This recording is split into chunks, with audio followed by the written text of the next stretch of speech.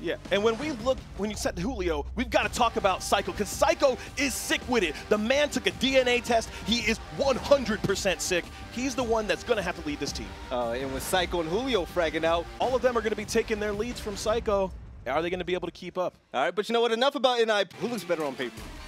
You have to start with Psycho versus Aces. Those are the big names. For me, I'm going to be taking Psycho. I think NIP can do this. They're hungry, and you know what they say about hungry dogs? They run faster. I kind of think you're out of your mind, man, because since you said NIP are going to go over LeStream. I still like NIP because Psycho is gross. So you're going to put it all on Psycho. Let me get this straight. Psycho is going to take the whole team and put him on his back like a backpack. You think so? Here's the reason why. I'm not convinced yet. You want to have your team, like when you have somebody like Psycho on your team, it's really easy to just kind of watch somebody go to work. It's really easy to see someone with that kind of frag potential do his thing. Right. But Julio and Pino can't just sit back and watch. They've got to step up. They've got to do it. And look, if Psycho drops in the first 30-something seconds, that's a problem.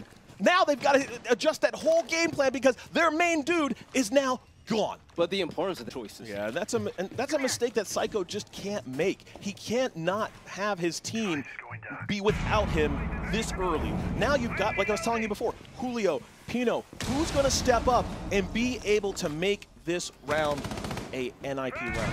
3 that they have left, losing Psycho again is still hard on your confidence, but it appears it's pretty convincing. But they did take out Psycho early. What is this going to look like if he can live for more than 30 seconds? Well, I mean, Julio and Pino are some of these players who, if Psycho's not there, or if Psycho's having an off day game or whatever, those guys have to step up, and that's what we're looking at.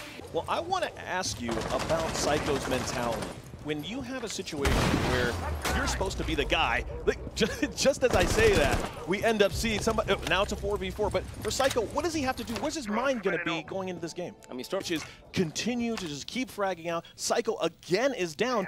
What does NIP even look like when he isn't going off? I don't know.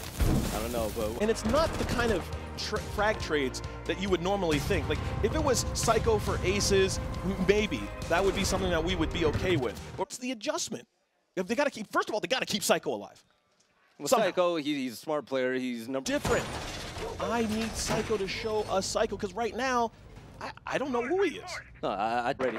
Well, we're getting close to that period of time where Psycho has ended up getting killed both rounds, but now we're getting past 2:30. Still have Psycho up, so that's going to be a win for NIP. Small victory, and like it. NIP can feel much better about that round.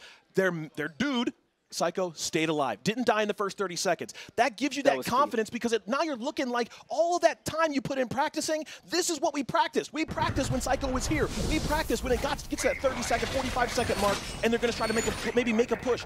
We're able to do it that way, and it went all according to plan, where the first 2 games, that's where Psycho died. And when he stayed alive after 2:30, both of the rounds have been NIP. Now, they didn't have another round where Psycho died early. They won this straight up with NIP having their best player on. That's where we're going to hopefully see what Psycho, Julio, and Pino can do on offense. Can they frag out? Can they clean it up? And this, right now, getting that 4th win. But Psycho. Yeah, Psycho's on his last legs here. Yeah, he's at a quarter health, so he's going to have to play things, pretty carefully. And I imagine rough when Psycho was the only player that was at 25% life, so he's going to get into this team fight. It could make it just 1 shot. And if he continues to take out Psycho, that is going to handicap the ninjas, because when you cut off the head of the snake, the rest of the body dies. NIP won a round where Psycho didn't finish. That is showing the consistency that we need to see to be able to make sure that other guys are going to be able to step up and get these victories when they're needed. And this was so essential. Were we just wrong about what kind of frag potential that Psycho has? Is this really more Kamikaze's game, and that maybe I'm not going to say that change? Because stats give people the tunnel vision on just that one player. Like what I'm seeing on defense from LeStream. I think when they were on offense and they had those couple of rounds where they picked up Psycho early and they got that quick 2-0, like I think now they got it out of the way early when they made those couple of mistakes and Psycho got dropped, right? Yeah. But since then, they found that game plan. And just, I don't want to give too much heat to Psycho, because like you said, stats can make you just think anything. Yeah. But when you see people on the LAN, and you see a guy like Kamikaze coming up, doing it, carrying his team to a victory they weren't supposed to have. I wouldn't say he carried. I wouldn't say he carried. Okay, carries maybe a little bit. He had really big moments that helped his team win about 2 rounds on his own. But that's the victory. That's the margin of victory, right? Yeah.